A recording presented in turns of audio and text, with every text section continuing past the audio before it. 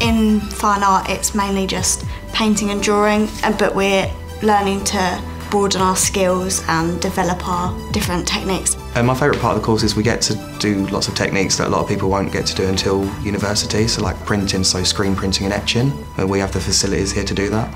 Here at Seevic, it's a lot more broad and you're exposed to a lot more different materials than you would at your, say, secondary school. And on open days and things, the tutors in art seemed really friendly. Looking through people's work and stuff on the walls, and it just seemed like a really nice creative area to be in, really. For me, coming here, I feel more like I'm treated with a bit more respect. I feel more like an adult, and I feel like I have more freedom. Well, obviously I'd researched Seevic really well. I came to the open days, and I did have quite high expectations, but it's definitely lived up to it.